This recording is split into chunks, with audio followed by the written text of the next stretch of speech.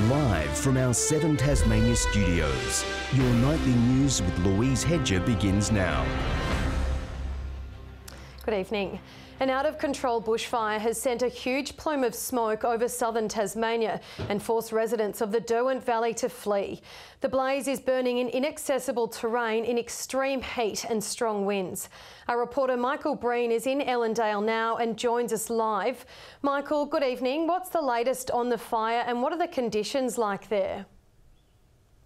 Well, Louise, conditions are a lot calmer right now. It's probably about 10 degrees cooler than the peak of the heat that we saw here today, and it was very hot here. Now, you can probably see behind me, it's still very thick with smoke here in the Derwent Valley, but it's nowhere near as bad as it was earlier today when we even saw ash falling from the sky. Now, let's take a look at a map now of where the fire exactly is. It's burning near the Gordon River, over 15,000 hectares. It's about 20 kilometres northwest of Medina, and winds did push it towards the busy mountain biking town today. Let's take a look now at how the day unfolded. A giant plume of smoke comes from behind Mount Wellington this morning, an ominous sign on a day of severe fire danger. Closer to the source in the Derwent Valley, this is what residents faced. I was out mowing the lawn and I was like, you could see the glow of the sun was unreal, and it was like, yeah, wow. The pub at National Park forced to shut its doors as ash was falling from the sky. We're just ready to move if we need to be. That's about it, really. Yeah, we're we've cancelled all our bookings for the day. We're closed currently, and yeah, we're just ready to move if needs be. Medina on alert as winds pushed the thick smoke. The big fear, embers setting the ground alight. So how are you guys preparing? What are you doing now? Getting me cat, staying inside and just waiting with some clothes and my pills and everything ready to go if we need to. Take a bag. And hopefully we won't need to. The small town is known as a mountain biking haven, but with a bushfire threat, staff and visitors were told to leave. Well, obviously there's a fire kind of directly to the southwest of us, currently being managed by the fire service. As we understand, that fire is not currently under control, so we've made the decision to close the park and basically in the process of getting guests and staff out of the area. Yeah. So what did it look like up there? Couldn't see. I've got visibility, Neil, what do you reckon? Probably down to 100 metres visibility. You couldn't see the hills in the background. Even you could look directly at the sun, because it was that smoke getting that thick. Nearby entrance to Mount Field closed off and people evacuated from the national park. What we did this morning is we closed the alpine area of the national park as a precautionary measure as part of our emergency response plan for the area. Then this afternoon, when the fire behaviour at Gel River escalated, a watch and act alert was issued, and at that point we closed the remainder of the park. From space, the thick plume of smoke, ash and embers can be traced back to the wilderness surrounding the Gordon River, inaccessible to firefighters who are on alert for any spot fires created by falling embers. The town of Ellendale an eerie calm, the familiar scent of smoke for residents who were affected by bushfires 6 years ago. What's going on is just very smoky at the moment. We're just prepping and filling up stock troughs and fish ponds and buckets and watering cans and getting out our ember whackers. While the heat was choking in the Derwent Valley, a weather change bringing cooler temperatures wasn't entirely good news. That system bringing stronger winds that could have fanned the flames. But it could start new, fresh fires that could impact rapidly. So whilst we're not finished today, we ask people to be active, look and make sure that they're active about what's going on in their area if they live in those communities. But luckily the winds changed in the Derwent Valley's favour, pushing the wildfire back towards itself. And I guess you guys have been chatting to the firers as well. How good a job are they doing? They're doing a pretty good job, I think. Awesome job. And we return to Michael for some breaking news now. Michael, another fire has broken out. Yeah, that's right, Louise. Fire crews in the last hour have been responding to a small fire near the Meadowbank Lake. Now, it is quite small, so it's not of too much concern, and there are a lot of crews there to deal with that one. We did speak to one resident, though, who thought that small fire may have been deliberately lit. And if that's the case on such a high fire danger day, that's certainly very disappointing, Louise. It certainly is. Thanks for that. Michael Breen on the scene at Ellendale there.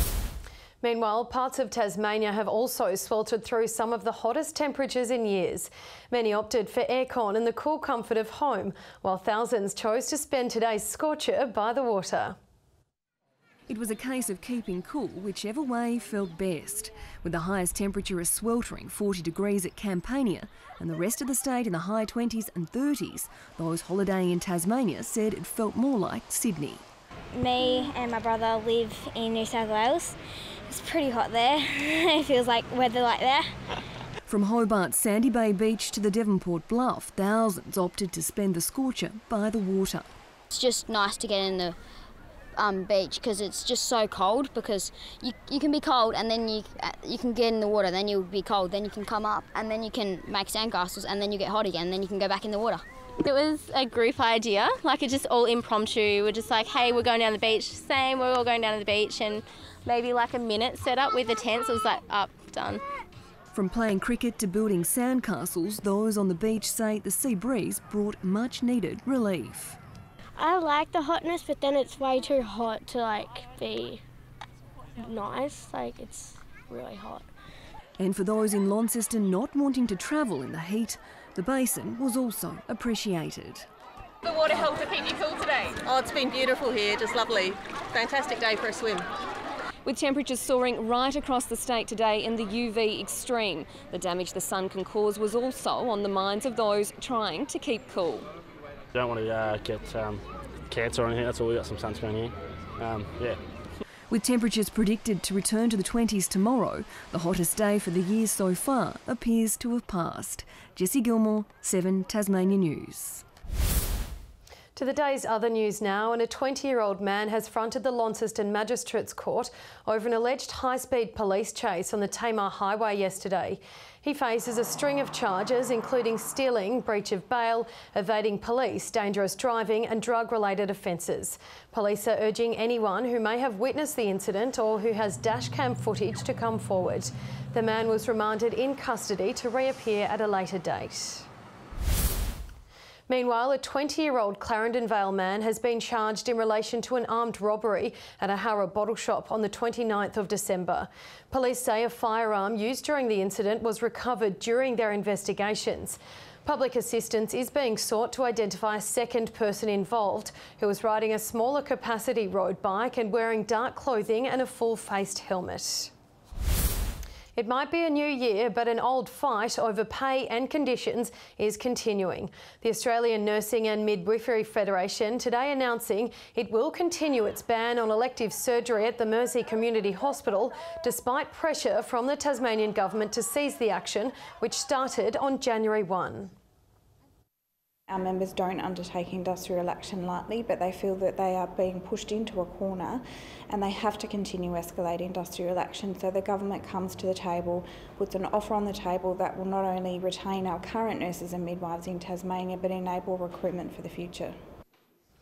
The state government says its offer of a 6% pay rise over 3 years, along with improved terms and conditions, is fair, and that the union work bans on elective surgery is reckless and will undermine patient care. This year's Taste of Tasmania has proved to be the event's most popular, seeing a record number of visitors walk through the gates. The week-long event wrapped up in high spirits last night for its 30th birthday. Dismantling stalls as the vibrant venue gets packed away, marking the end of the state's largest food festival. Everyone is really proud of themselves, and rightly so. Everyone invested heart and soul into this festival, and everyone worked extremely hard on this festival. So there's a great sense of achievement. Celebrating 30 years since the first culinary extravaganza. A record-breaking 260,000 people visited 112 food stands and events. The rainbow carpet and giant entrance, just some of the new features attracting the crowds. It's been great to see the community, both internationals, interstaters and locals, have a completely new relationship with this festival and celebrate its 30th in style. The annual event is a platform for local food and wine producers to reach out to the public. This event is just the most incredible opportunity to build that allegiance between food and produce and beverage and our overall Tasmanian brand. All the people that come through, so many people wanted to chat, so many people had such rave reviews and positive feedback, or even, people had questions and wanted to learn more. It was awesome. And next year's festival is looking just as positive. I've started sketching out what next year's program is going to look like based on some of the successes that we've had this year. And I think lifting the bar every single year is a really important thing to keep a festival vibrant. Ruby Kamane, 7 Tasmania News. Ahead of tomorrow's Hobart International, Romanian tennis player Mihaela Buzănescu has spent some time getting up close and personal with some native creatures during her visit to Tasmania. The number 24 world-ranked player reached the finals in last year's tournament and says she's glad to be back in the state. I'm really happy that I had a chance to come here today and explore some of the wild things. It's just the atmosphere and everything is really calm and peaceful, so I'm feeling really welcomed and in a good mood all the time. The tournament runs until Saturday the 12th at the Domain Tennis Centre. Now a look at the day's business and finance news thanks to Tasplan, your local super fund. The Australian share market has shrugged off some of its earlier losses, but fears of a slowdown on China have continued to drag on the local market. The ASX 200 index has dropped by 14 points. A short time ago, the Australian dollar was trading at 70.22 US cents and 75.95 Japanese yen.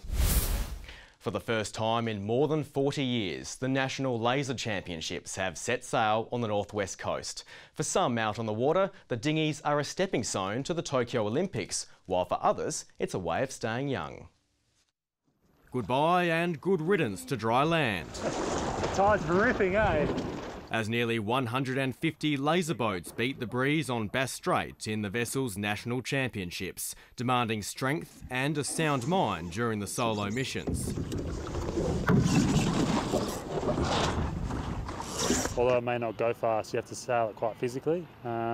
When the wind picks up, it gets quite hard to sail. It's a challenge Matt Wern relishes. After winning a silver medal at the Sports World Championships in August, he's racing here in preparation for the Tokyo Olympics. This qualifies us for the World Championships, which is obviously a major event for the qualification for the Olympics. Matt's girlfriend Emma is one of the international sailors, having arrived from Belgium earlier this week. She's a world title holder and one of the clear favourites in the women's field, even though Tasmanian waters are something new. I've been told that it's like a cold place, so I was very prepared to pack winter clothes, but we were looking at the forecast and it was actually glamour conditions, so I'm very happy, I'm loving it. The scene of white sails is a lot busier than the last time the lasers came to Devonport in 1977. Local sailing legend Clyde Eastaugh raced in that series. He says they were a lot harder to use back then. In those days, they were, I guess, like an FJ Holden almost, and they didn't have a lot of gear on them, and they were very strict in terms of what you could and couldn't do to them. And now, they've become international, they're in the Olympics. And you can catch a glimpse of them in Devonport until Tuesday. And the Launceston Tornadoes have signed their first import for 2019. American Stephanie Gardner will join the side after finishing her current contract with a Swedish club. The 26-year-old point guard has played across Europe for the past 5 years and says she can't wait to come to Tasmania. Good evening. As we heard earlier in the news, Campania recorded 40 degrees today, and that was the warmest around the state. That's 15 degrees above average. Hobart had 34, Launceston 31, Burnie 23 and Devonport 24. Bushy Park and Ouse 38 degrees, Flinders Island 37, St Helens 35. Friendly Beaches warmed up to 33 today, Grove and Strawn 32, Lyoweeney 29 and King Island 27. Some low cloud moved over the north and northwest of the state this morning and a little developed over the east later in the day, but not much to talk about. A low centre over the Southern Ocean has cloud pushing towards Western Victoria. Onshore winds gathered cloud over southwest WA and the monsoon trough active over the tropics. Tomorrow the cold front will be to our east. A trough slices through the nation from the northwest and a ridge of high pressure continues to build over the Bight. Tropical cyclone Penny continues to sit over the Coral Sea. Westerly winds at 20 to 30 knots around the state tomorrow, easing during the day and later over southern waters. Lighter winds over the east coast with afternoon sea breezes. Strong wind warning from Tasman Island to Sandy Cape and also for waters from Stanley around to St Helens Point. Tomorrow for Hobart, partly cloudy. We drop down to 22 degrees, 19 the top for Medina with a shower or two, and partly cloudy for Oatlands, temperature 20. 24 for Launceston and partly cloudy, 21 the top for Devonport, little cloud for Lyowini and 15 the high. Burnie, partly cloudy and 19 for Strawn with a shower or two, same sort of deal for Marrawar. And for St Helens, a morning shower clearing, 22 the top, 23 for Swansea, partly cloudy for Orford and 22 degrees. The UV very high for Strawn but extreme for the rest of the centres. On Sunday, showers over the west and far south, fine elsewhere. Morning showers over the southwest on Monday, a 50% chance of a shower in Hobart. Light showers again for the southwest and possibly the east coast on Tuesday.